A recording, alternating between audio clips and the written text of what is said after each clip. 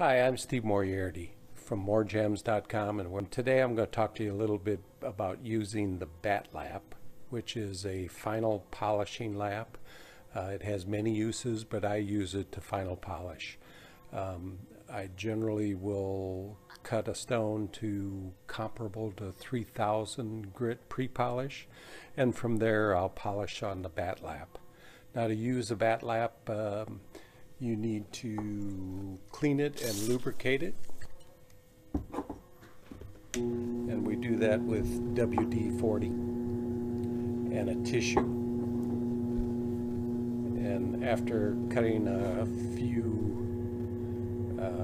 facets with the lap, you can see how much material has come off the stone, and this is a problem polishing. Once it builds up on here, your polishing will slow down dramatically. So you need to keep it clean, keep it charged regular. I charge it with 50,000 diamond, and to do that, once you've cleaned it off, you just get your finger a little greasy, dab it in the diamond, and just spread it across the lap. Now it's ready to polish. This lap's good for many stones. You know, I'm working on a tanzanite at the moment. It works on garnets, tourmalines, most of the harder stones, sapphires, spinels. I don't do quartz on this. I don't do opals on this. But it's worth trying for almost any stone. I've recently had a situation where I went back to my tin lap just because a tourmaline was very slow on this lap, and for some reason the tin lap polished that particular stone quicker. But most stones I find that this lap works very well. It's harder than the tin lap, so it produces a little bit flatter facet, and it in general cuts faster. But you know, if you have an issue with the stone, you just try something else and until you find out what works. I generally run at a medium speed. It's probably between 300 and 600 RPMs with this, and you can change the speed, change the direction you polish. All these things can vary the speed and the quality of your polish. So you just keep working with it, and eventually you find a direction. You know, you can work with the lap, against the lap. And all these things affect how it polishes, and each stone's different and each facet can be different. So you just keep working with it, working different ways with it, until you get a polish. Usually after 4 or 5 facets or a row of facets, I'll recharge the lap. You can tell when it's getting slow. Just give it a recharge, and it'll polish very fast again. So I'll give you a little demonstration of how to work with the Batt lap. This is a tanzanite we're also doing a demonstration with.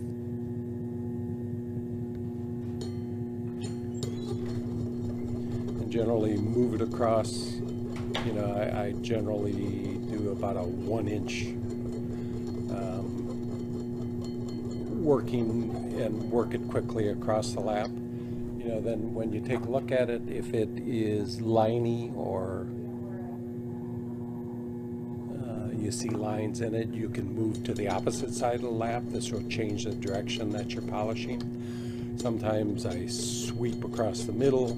You know, you'll find that every facet can react differently, so the direction you're polishing can help the speed you're polishing. You know, of course, faster will polish quicker. Sometimes it works better to produce a flatter facet without lines. Sometimes it doesn't work as well. You know, there's times I'll work this side and then work over here and go back and forth. There's so many different things that you can do that change how that facet gets polished. You know, right now I've got little dots in it, so it's got to go further. You know, and it's always important to be able to see the facet exactly. I find that a lot of facetors, when they get started, they really don't see how the quality of their polish is. So you really got to work to get the light right. And getting the light right is moving it back and forth between where the facet appears dark and the facet appears light.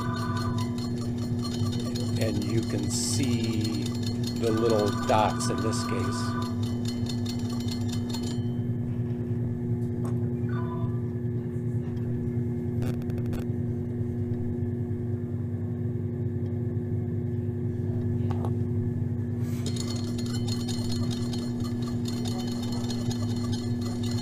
So because I cut in 2 steps, I go from my Raytec 325 new bond lap to polish.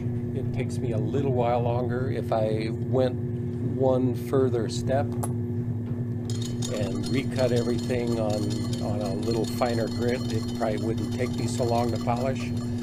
But I also skip one entire step. You're probably going to want to polish from at least 3,000 grit on a metal lap, because these Raytec laps that I'm using, I think they've quit making them, which is unfortunate because I'm going to have to change how I polish. Or I should say how I cut.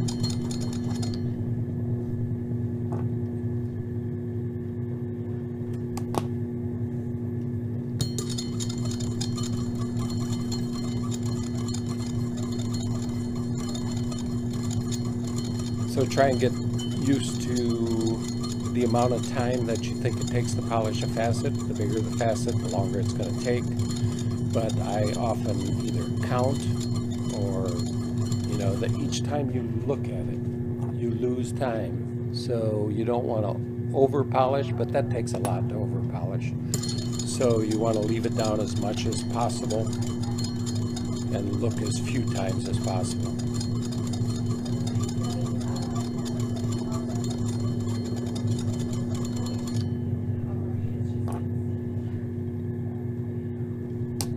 So as black as this is getting, it's probably time to clean off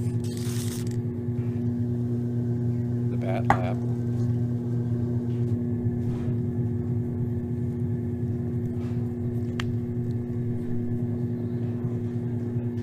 Just slow it down a little bit so it doesn't throw everything off.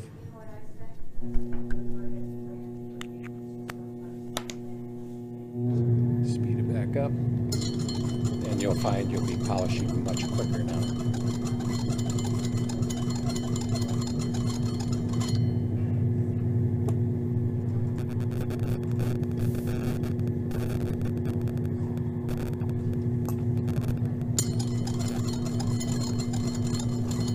And if it seems awfully slow, try going to the other side.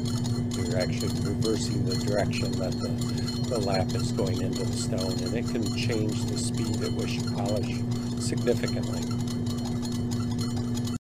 Polish facet. What I'm talking about, the difference between light and dark, is when that transition between a bright reflection to a dark reflection is where you're going to see the facet the best. And you can see this facet is hopefully pretty well polished. It's not wiped off very well, but it does have good polish on it. It's smooth, no dots. It's ready to go on to the next. So if you have any questions or comments about using the Batt lap, please leave them in the comment section below. And I'm Steve Moriarty from MoreGems.com online and Moriarty's Gem Art on the Square in Crown Point.